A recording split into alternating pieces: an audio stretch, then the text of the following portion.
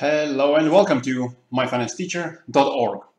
Today we're going to look at gold again, and judging by the gold performance over the last few days when gold is actually dropping, it looks like the scenario where we're going to see a dip in gold price before the next intermediate rally starts is the scenario that's actually going to take place. Before we continue, let me remind you guys to subscribe to the channel if you haven't and click that bell notification. Thanks a lot. And although I have actually allocated already 30% of my precious metals related portfolio, I'm still quite happy to allocate the rest of the 70% at relatively cheaper prices for gold, silver, gold miners, whatever not. First of all, talking about the duration of the intermediate cycle in gold, which started somewhere around this double top, late April, early May. It's already been going on for around 6 months, slightly more than that, just a few days more than that. And given a normal duration of half a year for these cycles, I think a cycle low is going to take place relatively soon. Maybe in the next 1 or 2 weeks. So over the next couple of days, I will gradually allocate more and more of my portfolio into gold and silver miners. But in the meantime, let's have a look at some technicals. Looking at the daily cycle in gold, they usually last for a couple of months, month and a half, 2.5 months. This one has been going on for 38 days for now. So based on the duration of the daily cycle, there is also, I think, a very high chance that we will see both daily cycle and intermediate cycle low over the next short term. As I said, maybe 1 or 2 weeks will be enough for this modest decline to finish. By then, of course, I will be really happy to buy some gold closer to its 200-day moving average. One of the concerns I mentioned before is that previously the price was a little bit too high above its 200-day moving average. Looking at RSI as well, if gold declines for another few days, that will give a chance for RSI, this is a 14-day RSI, to come closer to the oversold territory, maybe even dip into that slightly. Some possible targets over the next couple of weeks. One of them is the top of this consolidation area in the middle of summer. That's just under 1450.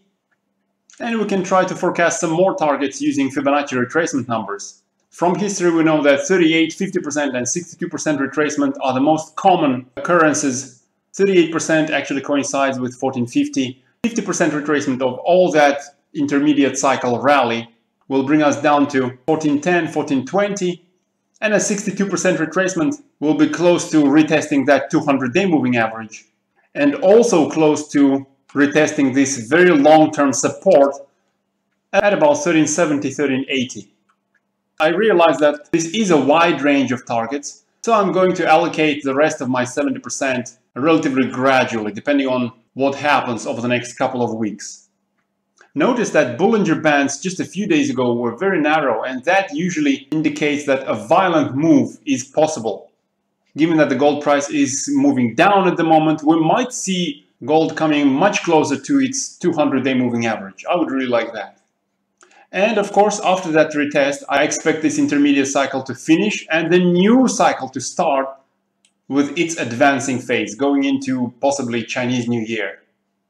Next, looking at the US dollar, the intermediate cycle in the US dollar started in late June. Usually these cycles also last for about half a year. Sometimes they stretch for much longer than that.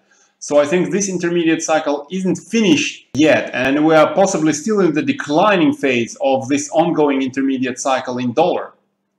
The current daily cycle in the US dollar is still young, looks like this low on the 1st of November is slightly lower than the low we saw in the middle of October. That means that this daily cycle in US dollar might still continue up for another few days, but I do expect US dollar to turn around and go back down over the next few weeks, again, based on the duration of the intermediate cycle. And also, looks like dollar is approaching some resistance levels. This 50-day moving average, for example, the blue line, the top of the Bollinger Bands, as well as these tops that we saw in May.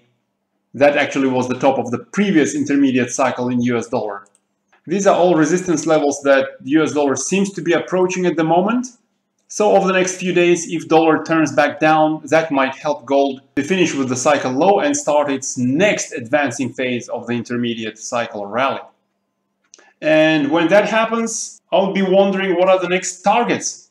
Well, looking at these several intermediate cycles since early 2016, the average gain in these 7 cycles was 15.8%. So if gold goes down to that 50% Fibonacci retracement, that would be somewhere between 1410, 1420. So starting from around 1420, 15.8% average gain would give us a target at about 1650. How do you like that by Chinese New Year?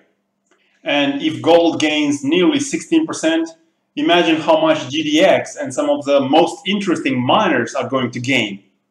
Oh yeah, you feel my excitement? Hit that like button. Make sure you subscribe to the channel to stay tuned. And good luck in your trades.